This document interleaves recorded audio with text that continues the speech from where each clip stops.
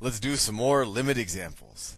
So let's get another problem. See, if I had the limit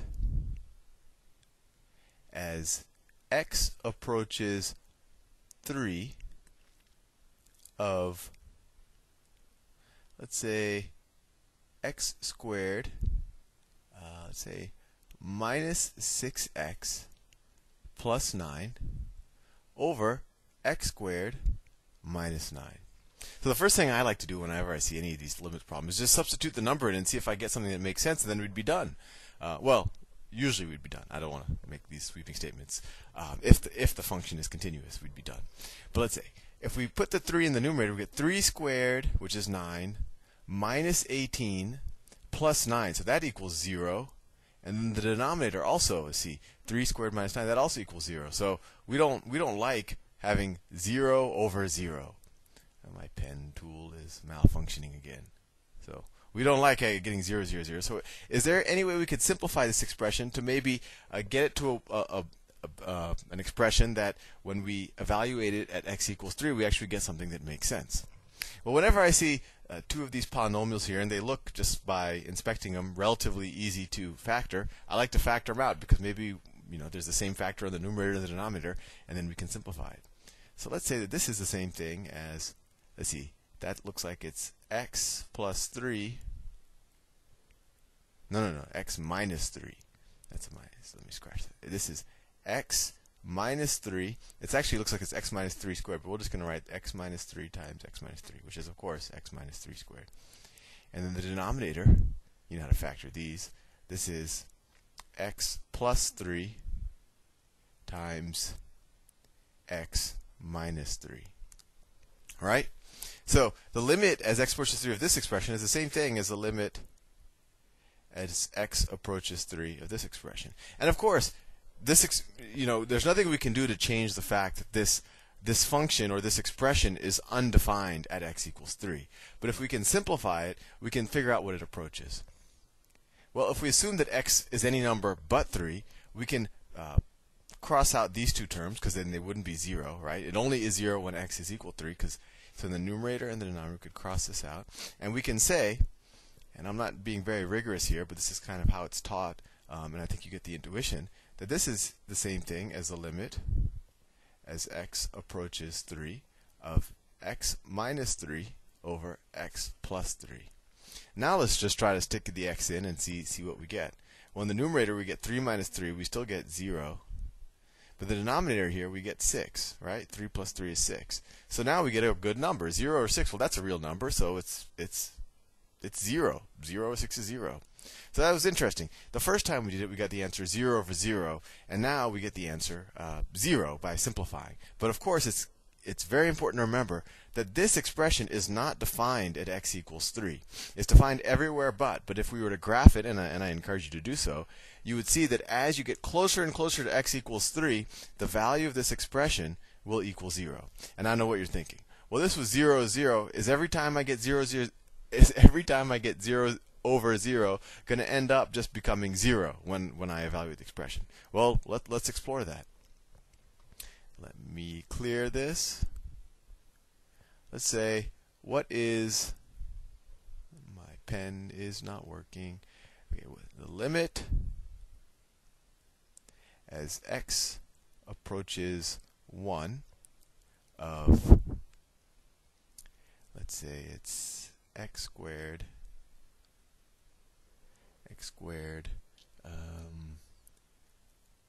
say it's x squared minus x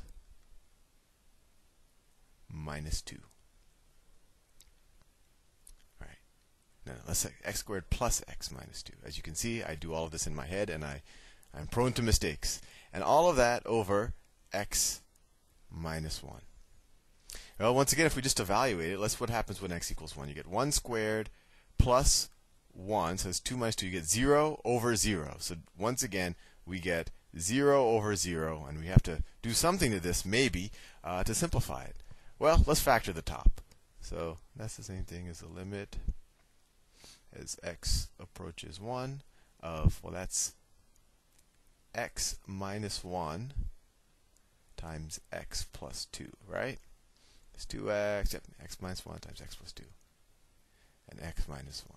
And I think you'll often discover when you see a lot of limit problems that even if this top factor, if this top expression is hard to factor, chances are one of the things in the denominator that are making this expression undefined is probably a factor up here. So sometimes you might get a more complex thing that isn't as easy to factor as this, but a good starting point is to guess that one of the factors is going to be in the bottom expression, because that's kind of the trick of these problems, to just simplify the expression.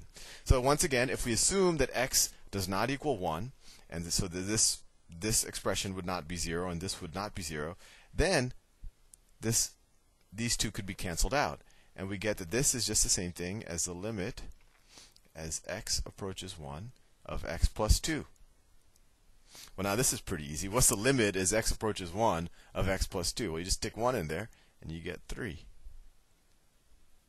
So it's interesting. When we just tried to evaluate the expression at x equals 1, we got 0 over 0.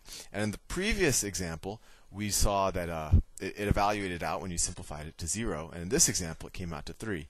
And I really encourage you, if you have a graphing calculator, graph these functions that we're doing and see and show yourself visually that it's true that the limit as you approach, say, x equals 1, actually does approach the limits that we're solving for. And make up your own problems. Hell, that's what I'm doing. So you could, you could prove it to yourself. So let's do another. Let's do one that I think is pretty interesting. Let's. Oh, okay. There you go. All right. Let's say what's the limit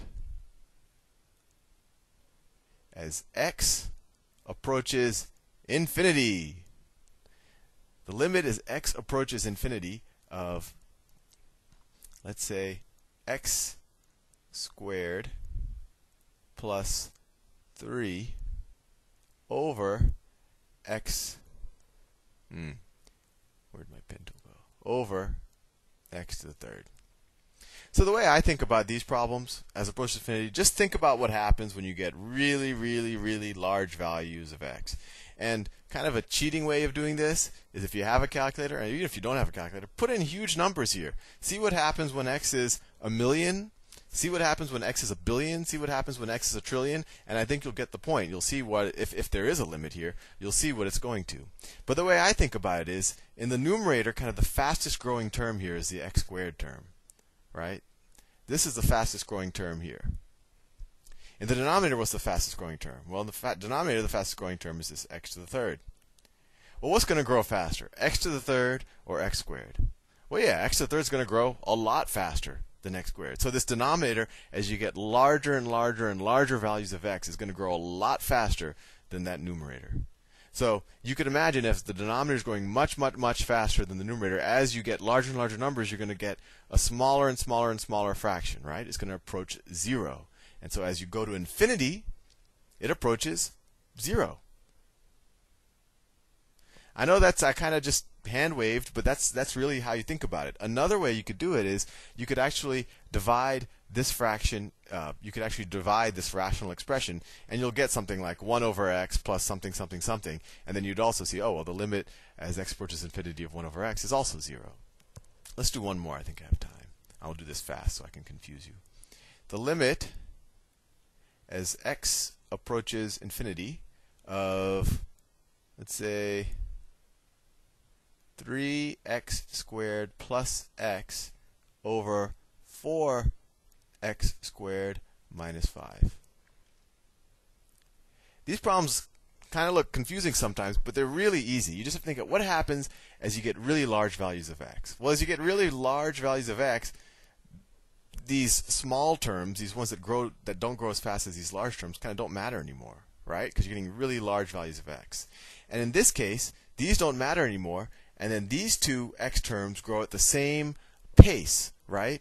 And they'll always be kind of growing in this ratio of 3 to 4. So the limit here is actually that easy. It's 3/4. So what you do is you just figure out what's the fastest growing term on the top, what's the fastest growing term on the bottom, and then figure out what it approaches. I mean, if they're the same term, then they kind of cancel out, and you say the limit approaches 3/4. It's a very non-rigorous way of doing it, but it gets you the right answer.